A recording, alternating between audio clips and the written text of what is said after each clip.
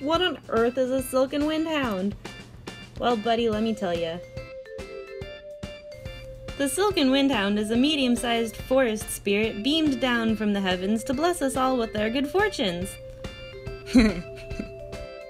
Boing boing boing boing boing boing boing boing boing boing boing boing boing.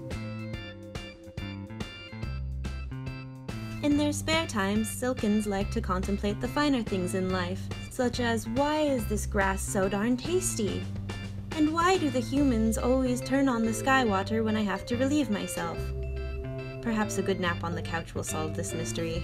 Like their pointy cousins, the Greyhound and the Whippet, Silken Windhounds have a long and narrow head. This allows them a 270-degree range of vision, so they can see all things. The Silken Windhound comes in a wide variety of colors. Wait a second, that's a Borzoi, not a Silken. Jeez. Well, the Borzoi is one of a few ancestors of the Silken Windhound, so in a way, he's kinda like their grandpa. Hey, Grandpa. Sleeping some grass, checking things out, just doing sight-hound things with one ear up, 'cause I'm a cool dog. Do-do-do-do-do, yes I am, yes I am. Oh hey, look at that one!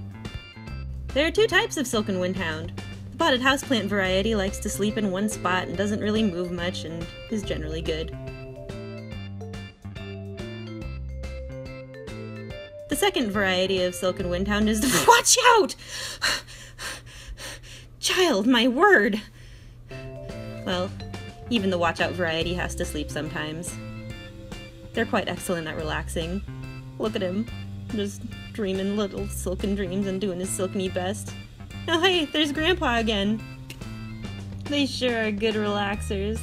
Unfortunately for us humans, Silkens can do just about anything and get away scot-free. Look at those eyes. Wow.